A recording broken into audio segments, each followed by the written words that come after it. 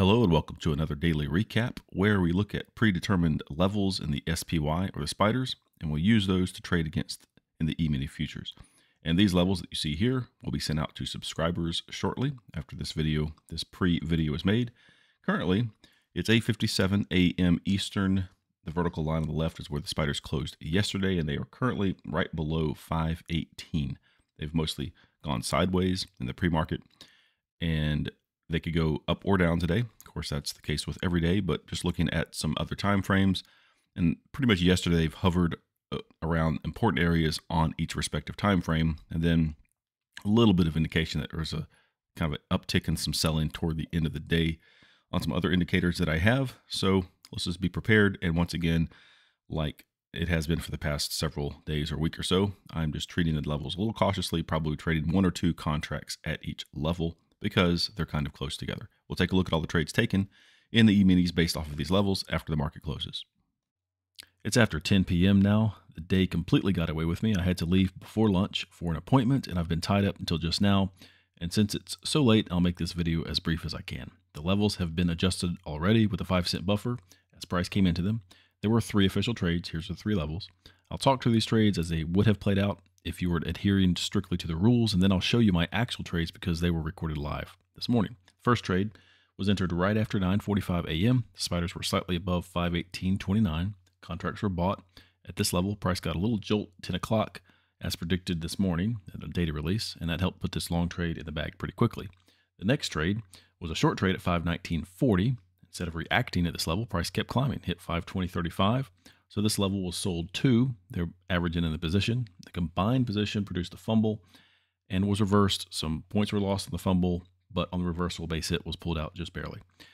And so the final trade would have been a recycle of the level that fumbled. And you might ask, which level would you consider the one that fumbled? Because there were 2 levels that were traded. Well, the level is the average of the 2 official levels. So the middle between 519.40 and 520.35. It's kind of weird how it works, but it does most of the time. After a certain amount of time from when it was first hit to when it comes back to that level again, it is valid for a recycle. So the third and final trade would have been a long trade at 519.88. That's the midpoint, and it would have worked. So technically, that was the level that produced the fumble, and the recycle would have worked. So 3 base hits. And just to point out, almost all fumbled levels can be recycled later, the same day or the next day, and this is a good example of how they work. So 3 base hits total, about a 5.5 point fumble, if you were playing by the rules. So we'll look at my trades now, which are mostly the same as what we already discussed, but with a few differences. As I mentioned earlier, I had to leave before noon at about 11:30 or so. So I was running out of time for one trade and had to close it up early, and I was nowhere close to my screens for this recycle. So I did not get that trade, but there's another trick up my sleeve in the live recording, so let's roll that now. I'll scrub ahead to right before 10 a.m.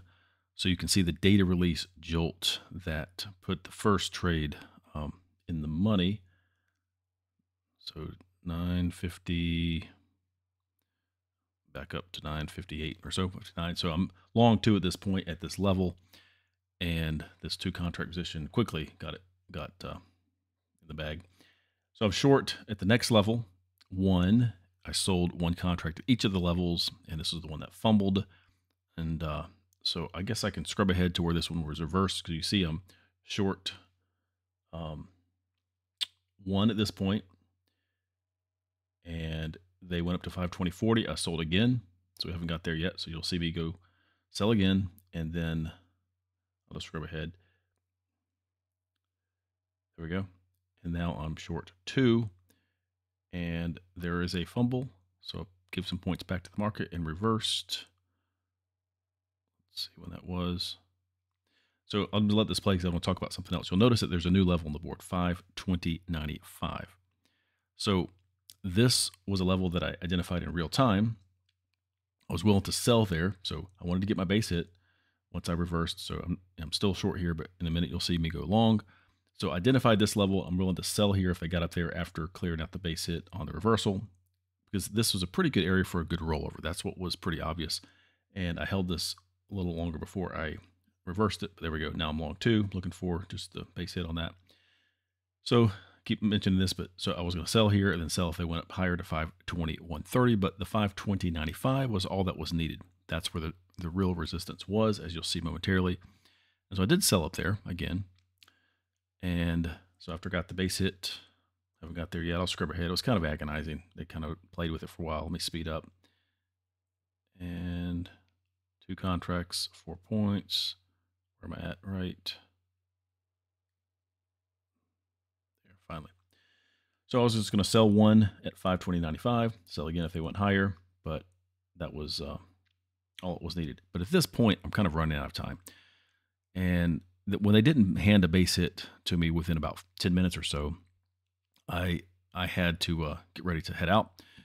When I started to head back to my entry point, I just decided to close up, made the decision to jump out of the trade.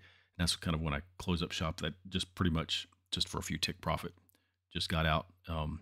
If I had held on and had time to manage this trade appropriately, I could have pulled a base hit out of this, because this was where they rolled over and they came down farther. And not to mention, I never got the recycle of that fumble level, as we already talked about. So anyway, this is pretty much about the time I close up shop. So the recording ends about right there. I had to leave around 11:30. So here, back to the full day, you can see all the levels that were traded: long trade, short, short, averaged in, fumbled, base hit, short up here. And then this is the one that I'm not going to put the line here, but it would have been 5/19/88 for base hit, which I didn't take. So we'll take a look at the tracking log and we'll just look at both scenarios. Since I'm doing this now, if you were adhering strictly to the rules, you would have got 3 base hits. The first base hit, and then the fumble on the other 2, and then recycle. So just to show you, base hit, averaged in, 5.5 point fumble, base on the reversal, base on the recycle. So there's the total amount of points for the day. What I actually got was less, because I got the got the first base hit, got the fumble, but I got a new level up here, but it's pretty much a scratch, a wash. So just a few points. I was slightly over $200, honestly, $212.50 with or before commissions. So those were the trades, and I hope you found this interesting. Sorry this is so late. Hope you will consider subscribing to the channel, liking these videos, and give me some support. Thanks for watching. Have a great day.